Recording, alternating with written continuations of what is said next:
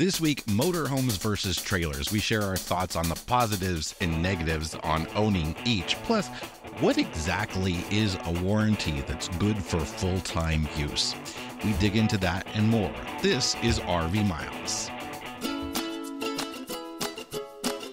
Since 1912, LL Bean has been helping people get outside together with gear tips and advice for exploring all the possibilities of the outdoors all year long. Here's a quick tip for your next ski, snowboard, snowshoe, or sledding trip. Change into your socks and base layers when you get to the mountain or trailhead, not before. A toasty car ride is a great way to ease into the day, but it might introduce moisture that could make you cold later. Start dry and warm so you'll stay dry and warm. For more tips, easy how-tos, and inspiring stories, visit llbean.com/explore.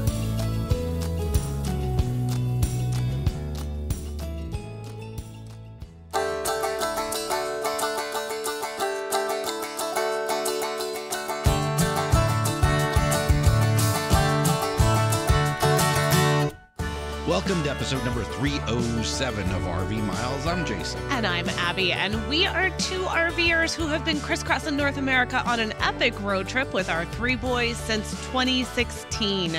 Here at RV Miles, we talk all things RV and outdoors, from industry news to travel destinations, our national parks, and a whole lot more. This is a big episode because we are coming to you from the very first time from the Mile Zero studio. We did it. We didn't. Not really. We didn't do it. We're coming to you from a corner of the studio. We have some greenery on the wall for those who aren't watching and are sitting in front of it. No, this is not Wrigley Field. And we are not auditioning to be announcers for the next season.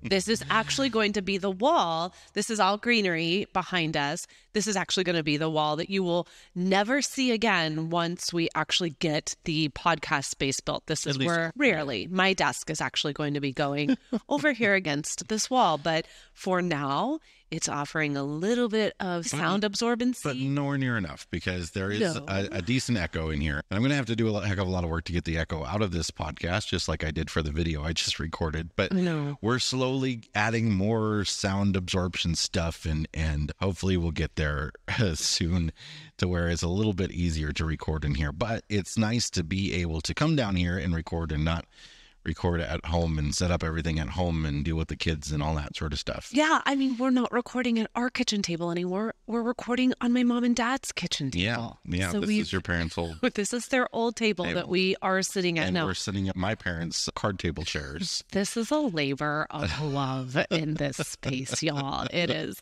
There's so much going on, but I am thrilled. We actually shared the space for the first time with Mile Marker members on Monday night, because we had our monthly live stream Ask Us Anything event, and we were able to all come together and celebrate being in this space, and it was a ton of fun. It's great that the kids can be at home and still have their space while we are here doing our work and having our space. So this is a lot of fun. Episode 307 is quite a milestone, or mile marker for us. That's what, milestone is, a mile marker. I know it is, but here we don't call this milestone 0. Okay? I don't know why I had to say that. That's just who I am. Because that is in your nature, my dear. So we wanted to kick this episode off this week chatting a little bit about RV warranties, because there is a big consideration that a lot of folks don't consider, or they don't necessarily know that it might apply to them, even if they're not full-time RVers. So that is the stipulation in a lot of warranties for RVs, that you can or cannot use it for full-time living. And we wanted to bring this up because as a lot of you are starting to head out to your local RV show, or this is the time of year where you might be considering a new rig and you're going to dealerships and you're taking a look around, you're going to see some rigs that have this warranted for full-time use language. Yeah, and it's a good thing. The brands that do that are saying that we stand by our unit enough to say to you that even if you live in this thing every day of the year, we will still warranty you. And other brands don't necessarily say that. A lot of brand, the industry standard for the longest time was that full-time living was not warranted. And that's still pretty much the standard in most rigs. So really, you're only going to see this now on a lot of the higher end stuff where they warranty it for full-time use. So even within a certain brand, it might not be warranted for full-time use. But what you need to understand about that is sometimes, what is full time? So they actually define that in the language of your warranty. And with some brands, it might be as little as using it for 120 days out of the year is considered full time. That's 4 months. Yeah. Being in your rig for a total of 4 months out of a year could have them thinking that you're a full-time RVer. So say you are somebody who is just seasonal and you have your RV at a summer camp that you go to, or you take it south for the winter, something like that. That can be considered full-time use. So it's a really important thing to consider if you're going to be a sort of power user of an RV. The thing about manufacturer warranties, though, that you have to understand is a lot of them say different things. The sort of standard is it's a 1-year warranty, and the warranty is not transferable if you sell it. Some brands have a 1-year total warranty with 3-year structural, and then there'll be other things that are warranted for longer. The roofing material is warranted for 20 years, which is dumb because it's not the material that goes bad ever. It's the holes in the material. After 20 years? No, it's the material itself. So, take that stuff with a grain of salt.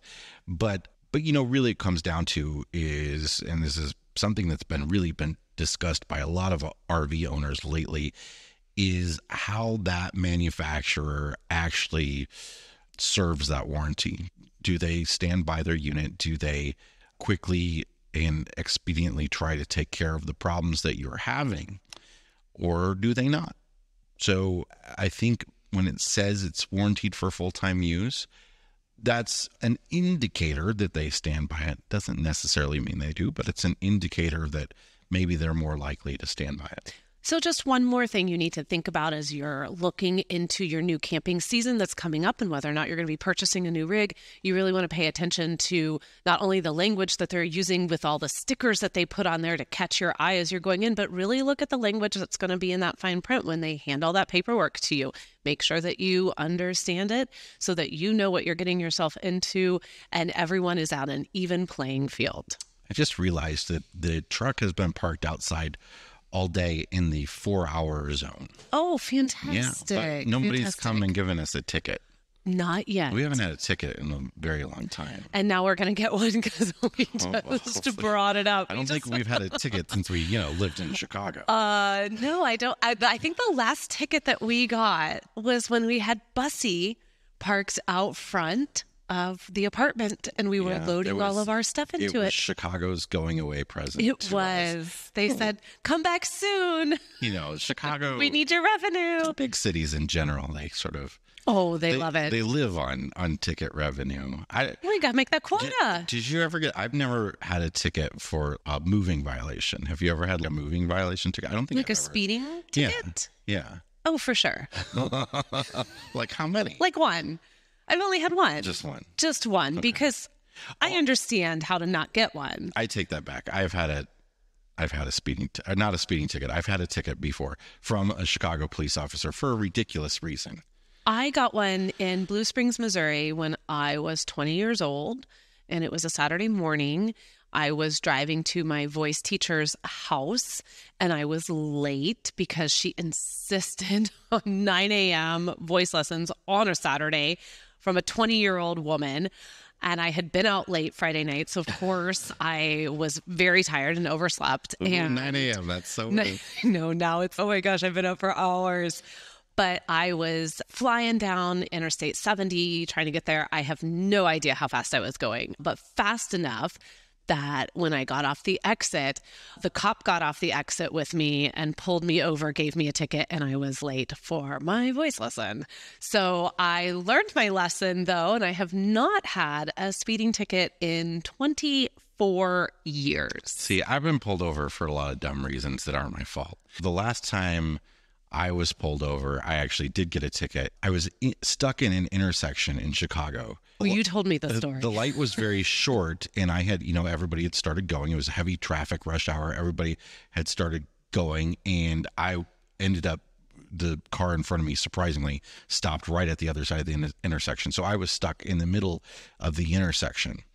And this particular intersection had a no left turn from 4 to 6 because that's rush hour. And the reason they do that is to keep the traffic flowing. They don't want cars trying to make the left turn there, which, fouls up the time that people have to get through the intersection on the lights and everything. But because I was in the middle of the intersection and I was backing everybody up, I was like, well, I guess I better just turn left and get out of this intersection. I didn't even want to go that direction, but there was a cop right behind me. Of course. And she pulled me over, and I explained, and she's like, well, you have the right to clear the intersection. And I'm like, so I did. I took the left. No, so what she's basically telling me is I should have just sat there until traffic cleared. Oh my goodness. And I'm like, I didn't even want to go this way. I was just going this way to get out of the way. And I wasn't driving my own car. I was driving my boss's car at the time. So that was a whole thing. She's got to run the plates and everything. And it's like, it's not in your name and everything. And she gave me a ticket. And that's the only actual moving violation I've ever had.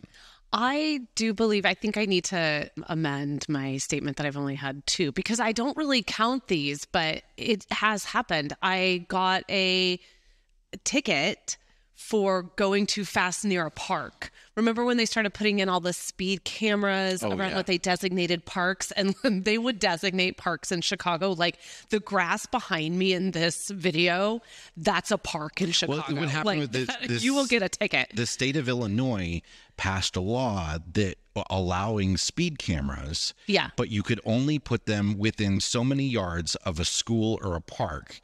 So the city just started defining every green space that they own. Yeah, they're not going to put any money into our schools, but they will go and make 47,000 new parks. So like the ground underneath the L trains became parks. And so basically it turned out like anywhere they could put a speed camera. And they caught me. I have a really distinct memory of opening up a letter from the city and seeing the Mazda 5 and then being like, you were speeding. And I was like, I'm not. I was like, this is so infuriating. I wasn't speeding. I've never been pulled over for speeding. I've been pulled over for crossing the center line. I've been pulled over for going through a red light sort of by accident, but on purpose. Sort of by accident, but on purpose I went through this red light. It just happened. What happened? It was a T-shaped intersection, and I was dropping some people off, and I pulled over. It was a dead area, nobody around, nighttime. I pulled over to drop some people off and was still kind of like my trunk was still in the intersection. Stop it. So when they got out and everything, and I finally went, they pulled me over for going through a red light because of that little bit of me that was still in the intersection when I went. How old were you? Oh, I was like 19 or 20. Yeah. But they didn't give me a ticket. I also been, here's the best one. Sorry, this is running on here's the best one. Before you tell this one, we do have to say to people, we want to hear your stories. Yeah. Now I need to know, are we the only two? And I know that we're not, but are we the only two that could sit here for 10 minutes and talk about tickets that we've received? Especially if you've been pulled over or ticketed on an RV. I would love to hear. Yes, we would love. So leave it in the comments. If you're watching this on YouTube, just leave it down there in the comments. If you are listening to this, you can either message us or head over to the RV Miles Facebook group. And, every week we pin this episode in that group at the very top so that we can have an easy to find discussion thread. So you can leave it there. All right. I interrupted you, but I wanted to get that out before this epic last story drops. So again, this was busy sort of rush hour traffic, pulled up to a light. It all happens they all have stoplights. Yours are a stoplight. So there's 2 lanes of traffic, or 4, however I never know how you define that. I guess it's 4-lane traffic because 4-lane 2 traffic on my side, 2 on the other side. Yes. So there's 2 lanes going my direction. I'm in the right lane, a cop is in the left lane, and we're at the light. And then there's another lane that's a left turn lane, right? We're at the light. It's an intersection I'm unfamiliar with. I had never been through this intersection before. And I start going, and the cop starts going when the light turns green. And I realize my lane after the intersection ends very quickly, and it goes down to a 2-lane road. So I put my turn signal on, and I'm out a little bit ahead of him. And it looks like he's slowing down in his lane to let me in. So I get in, and he pulls me over right away. For what? Well, this is what the funny part is. He pulls me over, and he's like, I'll let you go if you can tell me why I pulled you over. And I'm like, honestly, I thought you were letting me in. I have no idea why you pulled me over. And he really can't tell me why you pulled me. And this was clearly not a traffic cop. This was clearly not a beat cop. This was like a detective or something, somebody that didn't have a ticket book. They weren't, he asked to see my license, but just handed it back. He didn't go run it or anything. So it turned out, he said, I pulled you over for passing on the right. And I'm like, we're at a stoplight at an intersection. So you're telling me if two cars are at a stoplight at an intersection, and the car on the right ends up going, slightly faster than the one on the left, but not speeding, that's passing on the right? I mean, I'm all, you shouldn't pass people on the right. Isn't that just merging? But the lane is ending, you must merge into the other. Well, it's like, I don't know. We'll ask Jack. If we're in heavy traffic and the right lane starts moving a little bit faster than the left lane, are all those people passing on the right? It was dumb. Well, detective. I still had one cop pull me over. Same deal. Was like a detective or something. Didn't have a ticket book. And he pulled me over and was screaming at me because I was going the wrong way on a one-way street. That is a habit. It's not. Listen, what happened was so the big parking garages in Chicago downtown. We were supposed to be done. We're now into 20 minutes into this episode. But listen, so the big parking garages downtown Chicago, right? You could go into some. So this was the one. This was one by the AMC on Illinois. So I'm in the parking garage, and you can come out on either side of the parking garage. Like there's different exits. Yes. And one is a one-way going one way, and one is the one-way going the other way. Yes. I thought I was on the other side that I was on, and there are no signs in the garage that say no left turn or anything. That is a common excuse of yours. I often will pull onto a one-way if it is a unmarked one-way, and that is not my fault. Done it twice in 3 weeks. Not my fault. That one was clearly unmarked. The person in the passenger seat begs to differ. All right. Well, we are going to take a break because this has been 20 minutes of riveting conversation. Are you even still here? Are you even still listening? Who really knows? Maybe when you go through and edit this, you might want to cut some of that down a little bit. We'll see. That was good content right there. All right. Well, let's take a break. And when we come back, we're going to talk about motorhomes versus towables, or as Jason said in one of the outtakes, because I know he's not going to keep it in, motorhomes versus Toyotas. That's not what I said. I said towables. I'm a foot. Towables. We'll be right back.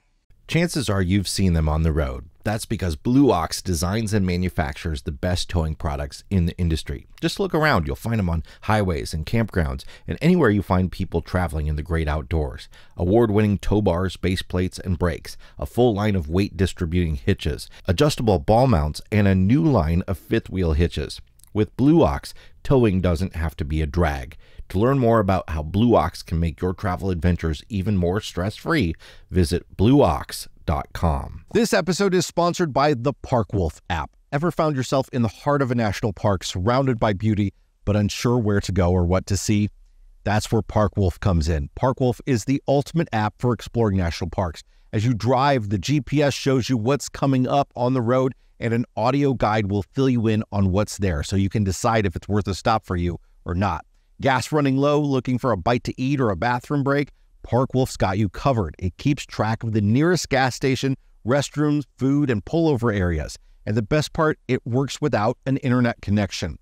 And if you're a wildlife enthusiast, you'll love Park Wolf's wildlife maps and sighting notifications. So before you set off on your next national park adventure, download the Park Wolf app for your iPhone from the App Store. It's your ultimate guide to national parks. So we're back, and we've been RV shopping, as we have talked about a lot lately. We've been going to RV shows, doing the thing, seeing all the rigs out there, and putting together our seminars and talking to folks about buying RVs. So we thought it'd be good to talk about the difference between motorhomes and towables, because it's a conversation that often comes up when there are new buyers out there, and it actually came up for us a little bit. We've been talking to your parents; they have sort of an interest in RVing, and they're back and forth on that sort of thing. And we were kind of looking at some motorhomes ourselves too when we were shopping. I think we've kind of ruled that out again, but and I think for us, if you've been listening to the podcast for long enough, as we go through the pros and even the cons of motorhomes, you'll probably figure out why they don't work for Abby and Jason at this stage of life. But boy, there were some motorhomes that we have seen lately that have a really sweet bunk setup that wouldn't we like to have that in a towable. That's the weird part, is we're seeing some Class A motorhomes that have the overcab bunk, and then they've got two bunks in the hallway and a rear king or queen bed, and we can't find that in a trailer. No, they're fierce. They're fire. I wish we could get one. All right, let's start off, though, by defining, because it's always nice to remind ourselves. Let's define what a motorhome is. So just to be clear, all motorhomes and trailers are RVs. People argue with me this all the time on YouTube. A vehicle does not mean motor vehicle. A trailer is a vehicle. And motorhomes, by definition, are RVs that can be driven on their own power. Right? They've got a motor in them, and ranging from small camper vans up to big 45-foot behemoths with dual rear wheel axles, big motor coaches. But then there's, things like school bus conversions like we had, camper vans, and everything in between. Motorhomes fall into three different categories. There's Class A's, which are sort of the big bus type shaped ones. But basically what Class A means is a vehicle that is built on a custom chassis that is specifically really meant to be a motorhome. So they have the sort of just frame rail chassis, and they build up from there. Class B is a camper van. A Class B is a commercial van built by Mercedes or Dodge or Ford that the manufacturers have altered to be a camper van, to be an RV, to have RV facilities in it. And Class C is sort of a hybrid. It is on a van or a truck chassis that is sort of cut away. So they sort of build this thing on top of a van chassis. So it's kind of in between them. And then you'll also hear about B plus RVs. But B plus is technically a C, but a B plus is like a small C that kind of looks like a Class B. It doesn't have that big cab overhang that you see on a lot of them. So, but it's still a motorhome. So Class A, Class B, and Class C. So we wanted to break this down a little bit and share just a few. There are a lot of pros and a lot of cons about all types of RVs. And so we could be here for hours and hours talking about that, but we just want to break down a few of the more universal pros and a few more of the universal cons that come with each type. So with the motorhome, we'll start with the pros first. One of the big things you're going to get with a motorhome is that you're going to be able to access the entire coach. The passenger will be able to while the RV is in motion. And that can be really huge. That's the ability to get up and go use the restroom, or pop into the refrigerator to get a soda or to get a drink. This is one of the things that you're not going to be able to do with a towable, because you're going to be in the vehicle that is towing the RV. Here in a motorhome, you have all of this access. And if you're not comfortable with that, and let's just say here right now, we're not going to judge seatbelts and moving around and all that sort of stuff, but you do need to abide by the laws that are out there. But if you're not comfortable with that, it still can be nice to just pull over somewhere and be able to walk back there immediately as well, without having to get out and open up the trailer and pull down the stairs and all that sort of stuff. And sometimes trailers are blocked by slides and everything on the inside. So motorhomes usually have accessibility to all that sort of stuff. There are also a lot of luxury amenities that come with the bigger Class A's, with the real high-end Class A's that you're going to find. The big Class A motorhome chassis can carry a lot of weight. So they're often better built because they can carry a lot more weight. One of the biggest problems in RV construction is trying to keep them light enough to be able to be towed, or for the motorhome chassis or whatever. But the big Class A's, especially the diesel ones, can haul a heck of a lot of weight. So they don't worry so much about what they put in them. Some of them even have like tile floors and granite countertops. Yeah, let's talk about what we mean by luxury amenities. You just mentioned two of them. The heavy granite, you're going to have these really luxurious tile floors that are often heated. They're going to have high-end finishes in them that, again, are going to have some weight to them because they can do these things. You're just going to find a level of class inside of those in regards to finishes and how these are put together that you're not necessarily going to find even in a towable that on the more expensive end, because again, we're talking about weight here. It's all about what can this rig hold. And then you're going to find a larger cargo carrying capacity in some of these amazing Class A's. They can just hold more. You're going to have these enormous like understorage bays that are going to have these big sliding drawers that come out of them. They can do quite amazing things with Class A's. Now, you're not going to find that kind of level like in the Class C or the Class B. They're going to have to work within the specs that they have. But when you're talking about a Class A, if you're wanting something that you don't have to think about anything that you put in there. And when we had our bus conversion, I never once thought about cargo carrying capacity. Yeah. Now the thing is, you're going to pay for those finishes and amenities, and that's why Class A RVs will often, can be the most expensive. Not always. There are some gas ones or some lighter weight ones that aren't as expensive, but the most expensive RVs out there are certainly the big Class A's. Let's go to the complete other end of the motorhome, and that's going to be your van life, your Class B. And one of the really appealing things about a Class B is how nimble they are, how quickly you can get from one place to another, how you can fit into almost anything. A lot of people who own Class Bs, who own vans, they don't bring another car with them. You have this van that if you don't mind, kind of having to unhook and do all of that and break down camp a little bit, you've got this thing that you can take anywhere. You can take it into national parks. You can take it to the grocery store. You can take it into town. You don't have to worry about whether or not you're going to fit because you're essentially just driving a van. Yeah. And the other thing is pets really have a lot more freedom when you have a motorhome. Like you have the ability to sort of let them, go lay on a bed or wherever they want to do, or crate them or whatever. But that's a little bit harder to do in a truck, when you're towing a trailer. So there are a lot more pros out there to the motorhome, but those are some of the more bigger ones that people consider. Now let's talk about some of the cons that come with the motorhome. And of course, that's going to be a lot of people end up having to tow a vehicle behind them, which means you are now, especially if you didn't come into this situation, owning something that can be towed 2 down or 4 down. Then now you're looking at not potentially having a car with you or having to rethink like your daily driver altogether. So that can be an added expense. And plus, it's just one more engine that you have to take care of. It's one more thing that you're maintenance on. And a lot of people, they avoid trailers because they don't want to tow. And then you end up towing anyway. And a lot of people, when they start out RVing, will buy a motorhome and think that they're not going to want a second car with them.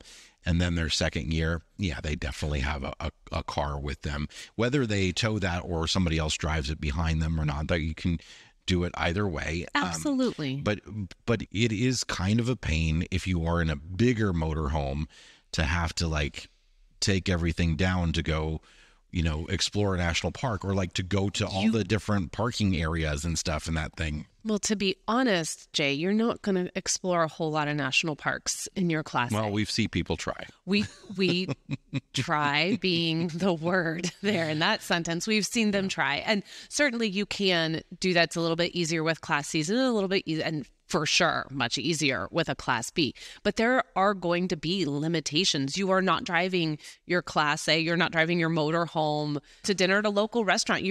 potentially not driving it to a museum that you want to go check out. You may not even be able to, you can't drive it to most trailheads.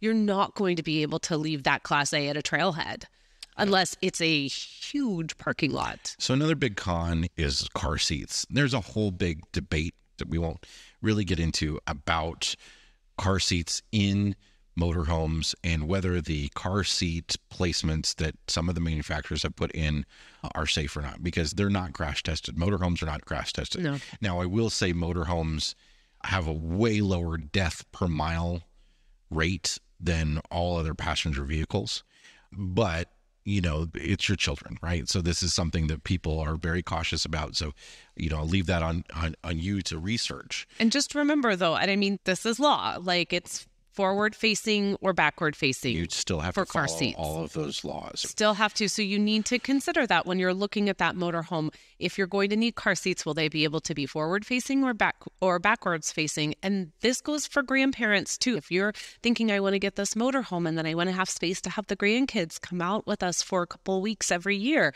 Well, if you have little grandkids that are going to need to be in car seats, you're going to have space where they can be latched in, and that car seat can be latched in forward facing in order for you to be able to bring them along.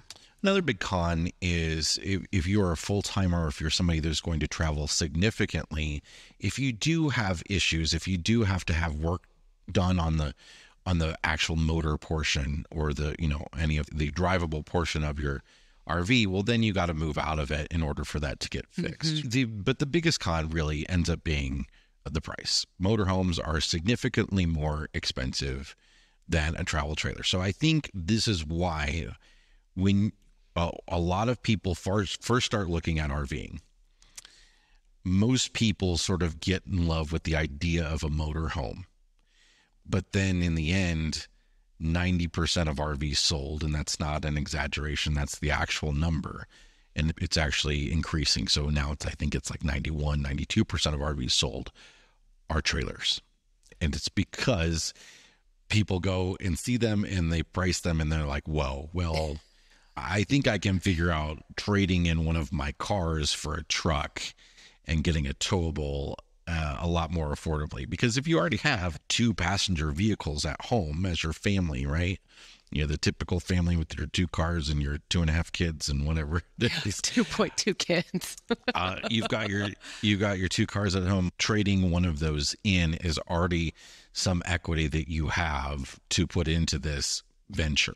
Well, this is a really good place to transition then into towables or trailers. A towable is defined as an RV that is generally going to be pulled behind a truck or an SUV that has those kinds of capabilities as well. It is conventional travel trailers, fifth wheels, truck campers, and pop-ups. There are hundreds of different types of fifth wheels, hundreds of different types of travel trailers. They're all going to range in different price points. And I think that this is why that number that Jason just talked about, that almost 92% are travel trailers, is because you can buy a pop-up for just a few $1,000 or a fifth wheel for $150,000. So there's just this really wide range of accessibility when it comes to getting into a towable. So let's talk a few of the pros about the towable. So again, often drastically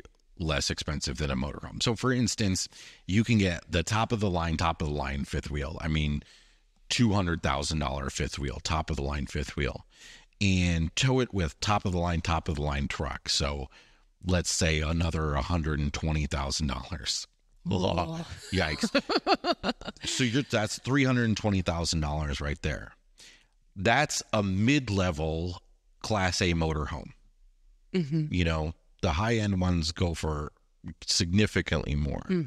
But that's top of the line fifth wheel and truck. And of course, you can go much further down from there. Right? Yeah. So, you know, we should say we started off with the motorhome, like we just talked about. Yes, our schoolie was actually registered as a Class A motorhome, and we started off with that. But since then, we have had 3 towables that have followed. And I think some of the pros of the towable really apply to us and how we are as RVers and a family. And that really does come down to, if you're going to have to purchase something new and expensive, purchasing a new expensive truck is going to hold its value longer than the motorhome. Absolutely. The depreciation, you're putting less depreciation into your whole RV adventure if you're buying a truck and a trailer, and you're probably getting a better interest rate on the truck than you are on the trailer. You're probably having a little bit easier time financing. However, you can get longer terms on a trailer or a motorhome. So if it's just about payments for you, well, you get a 20-year loan on a motorhome if you want to. Oof. However, I will say, if you're going to get a 20-year loan on an RV, get it on a motorhome and not on a travel trailer. But they do last significantly longer. That's the reason that they allow them to be a little bit longer on motorhomes sometimes. The average auction year of a motorhome it's 8 years, and the average towable is like 4 years. So it's significantly longer that people are trading in their motorhomes. It's not half of your 20-year loan, though. No. Doesn't even make it to 10 years. One of the things about a towable, though, that can be a pro, or for some it can be a con because it can be really overwhelming, is that there are a lot of different floor plans with towables. Yeah, there is. I mean, we talked to the folks at Keystone who make everything from fifth wheels down to the tiniest travel trailers. And they had mentioned that they have, throughout all their brands at Keystone, 400 floor plans. That's a lot of floor plans. You're not going to find that sort of wide range in motorhomes at all. No, you're not. And of course, these are ranging from family floor plans to couples to small adventure travel trailers that are really only meant for one or two tiny people to be in it together. So again, take that with a grain of salt. Floor plans can mean all different kinds of floor plans for all different kind of RVer, but that can be a really great pro for someone that's not sure what they're looking at. We've already talked a little bit about the wide range of price points. There is a bigger opportunity for you. A lot of people get their feet wet in RVing with what is called like the entry travel trailer, like the entry towable. And that's going to be something that's on the lower end of the price point. We're seeing a lot of these right now in what everyone's calling these decontented RVs, the all access RVs or the essential RVs. They tend to be more on the entry level travel trailer price point. Yeah, but you can get one. You can get a small entry level travel trailer for $15,000, where your cheapest motorhome is probably going to start around $70,000. Yeah. And that's going to be a small little Class C, most likely, that you're going to see somewhere in and around that price point. Maybe a van, but I don't think I've seen any vans in the RV shows yet at around 70,000. I think 70 might even be low, but $15,000 plus your truck that you already have. Say you're getting an affordable-ish, just say you're going to buy a new truck, but it's going to be a mid-range, like an F-150 that's going to cost you $40,000 or something like that.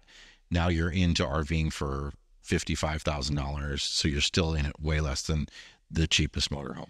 Of course, you won't have to break down camp every time you want to go somewhere. You get there, you can put out all of your things, and then all you do is you hop in your tow vehicle and you go off and explore.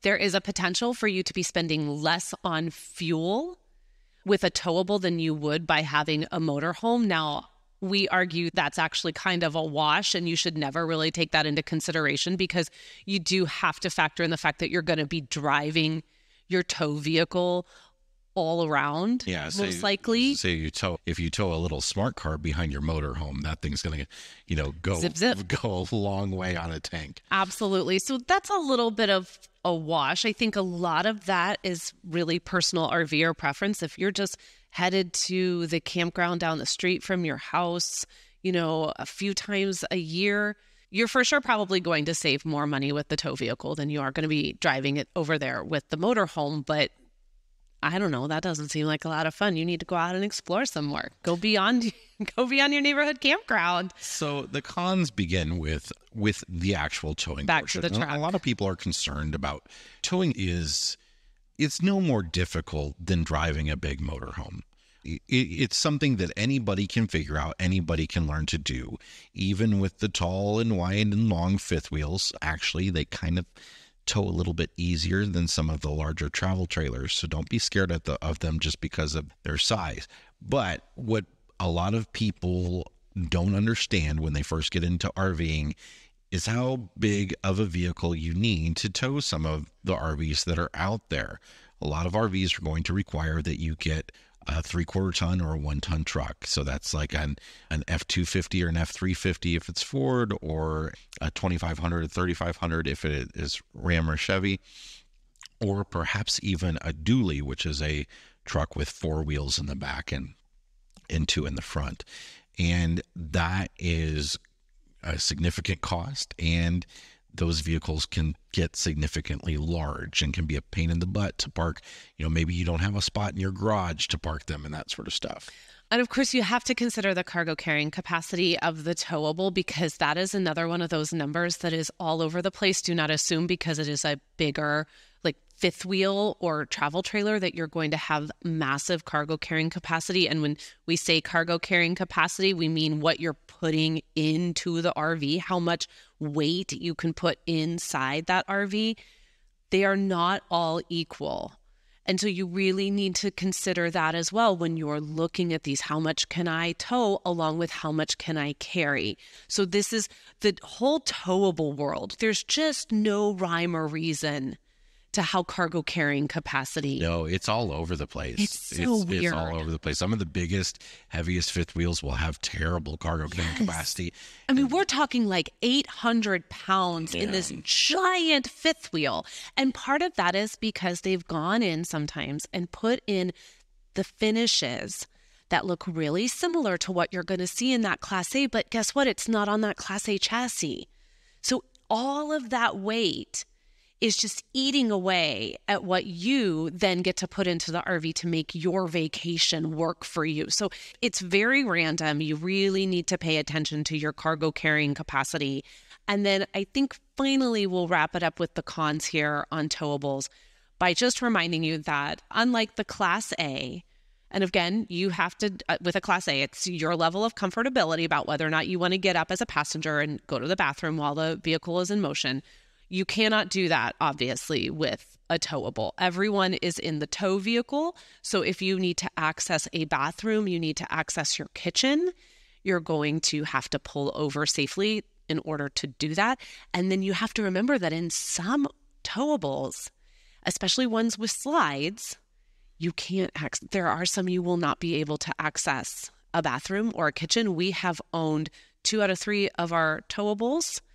We did not have bathroom or kitchen access on a travel day due to a slide being in. Yeah, because even though the motorhomes will often have slides in them, you can usually still access everything with the slide in. Mm-hmm. So that makes it really convenient for both, rest stops for lunch and the restroom, but also for overnighting in a parking lot at a big box store or something like that. Mm-hmm. It's a little bit easier in most motorhomes because you don't have to put those slides out.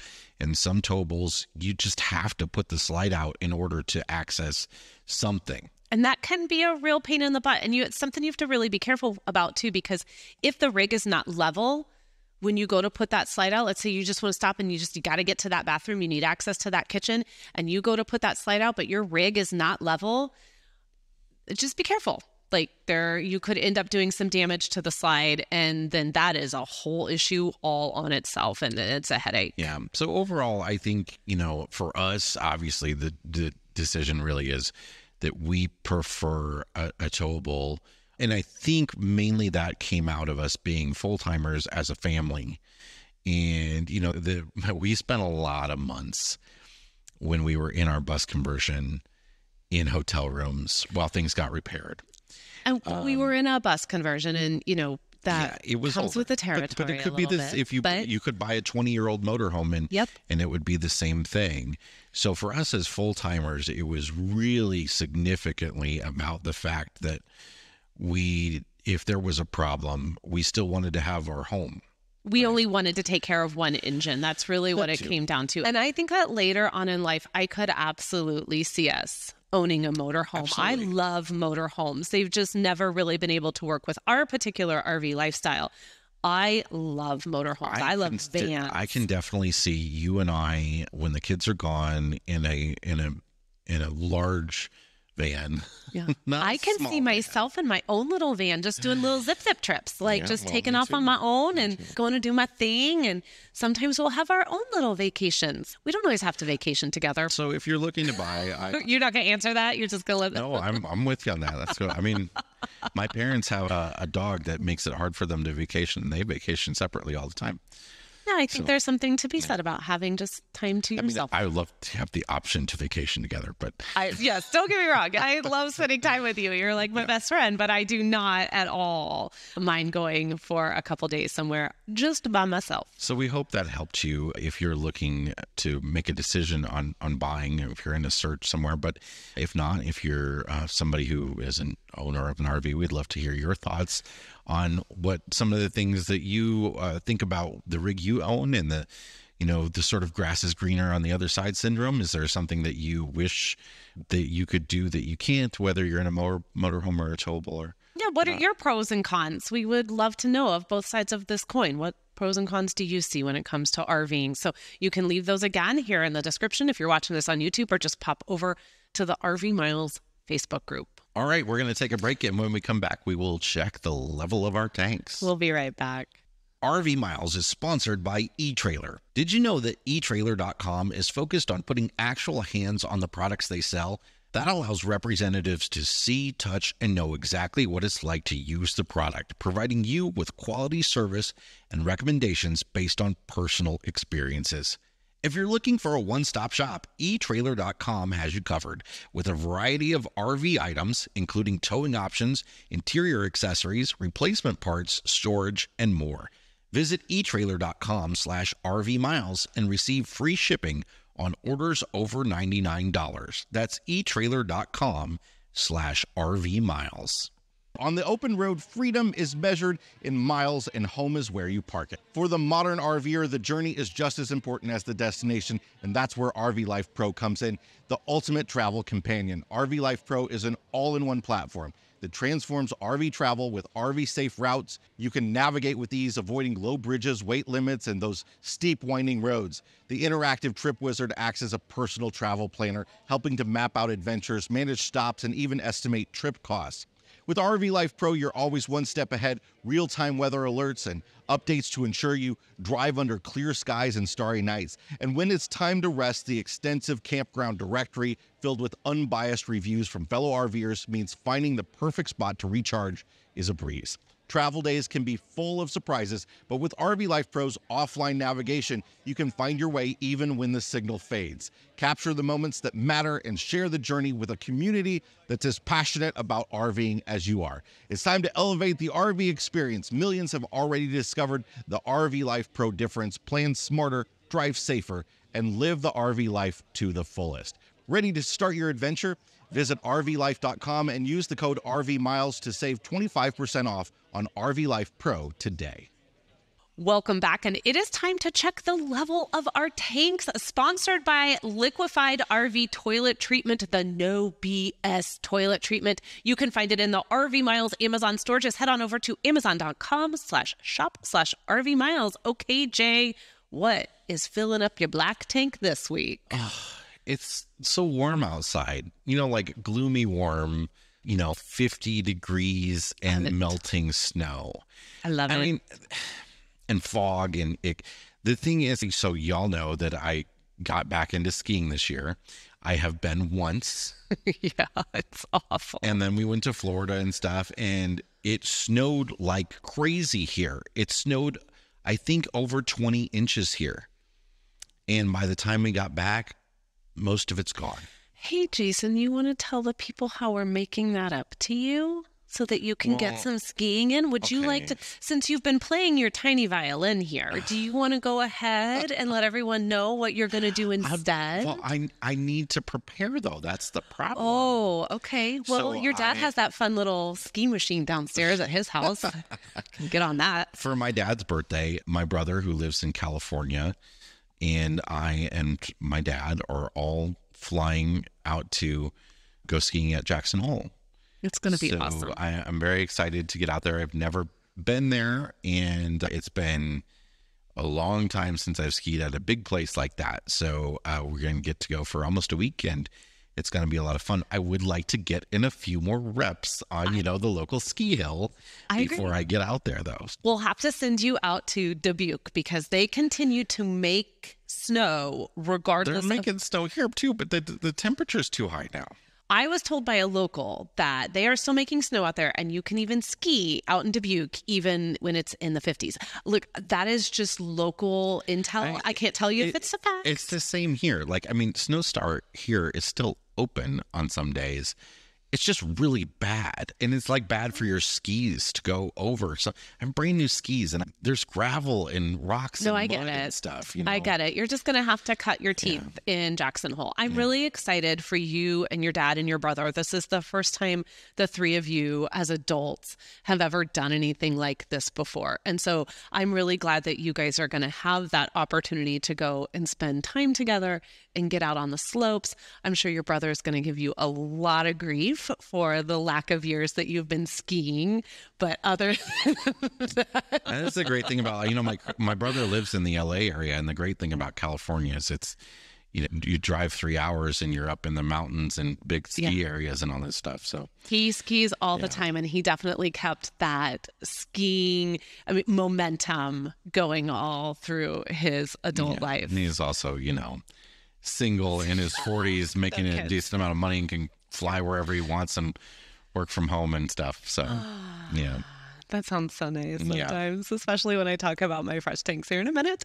All right, what is in your fresh tank though this week? My fresh tank is our friend Terry over at Spot Tonight. Spot Tonight, if you don't know, is an app and a website for finding last-minute camping reservations.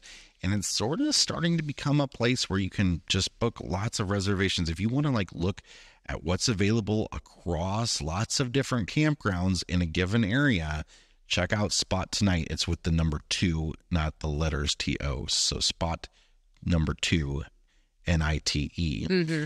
And Terry's from Louisiana. We saw him at the Florida RV Super Show. And we were sharing stories about Louisiana and our love of camping down there and everything. And Abby, of course, lived in Louisiana for a little bit when she was little. And Terry sent us a king cake for Mardi Gras season here. So we just cut into the king cake last night. Yeah. They don't put the baby in it anymore. The baby's in a plastic bag. So you got to shove the baby in and hide it yourself. Gosh, shove that baby back up in there. Abby did that. And so Abby puts the baby in the king cake. And then she cuts the slices and hands them out to everybody. And she's, oh, look, I got the baby. How did that happen? It's amazing. What happened? Now, so this was very nice because I had mentioned to Terry, because we were just talking, and I had mentioned, it's Mardi Gras season. And I had said, there's a local bakery up here in the Quad Cities that is taking orders for king cakes. And when I get home, I'm going to order one because I'm going with the kids. And he's like, no, you're not eating an Illinois king cake. Not on my watch. So he sent us one from a local bakery in the South that makes amazing king cakes, sent those up to us. We've thoroughly been enjoying them. I took a couple over. Huge. It's enormous. I took some over to your dad and Tammy tonight because it's basically like I did a food exchange. Tammy had her Greek lemon orzo soup waiting for us. She'd had extra that she wanted to know if we wanted. And then I brought them some king cake because they've never had it before. And they didn't know the story. So I told them the whole story of the king cake and like what it represents. And so they got a little bit of king cake themselves tonight. So it was quite nice. It's very nice to have your parents only 2 blocks from us. Yeah, just pop over and get some soup from my mother-in-law. Got leftovers? Okay, we'll eat them. They called and they were like, we have these leftovers. Do you guys want them? And we were like, heck yeah, we do. All right. What's in your black tank this week? So my black tank is really short because I have a couple fresh tanks. And I hesitate to call this a black tank. It is a black tank. Why not? I'll call it what it is. We've just had, it's been hard being a parent lately at our house. It's been very hard.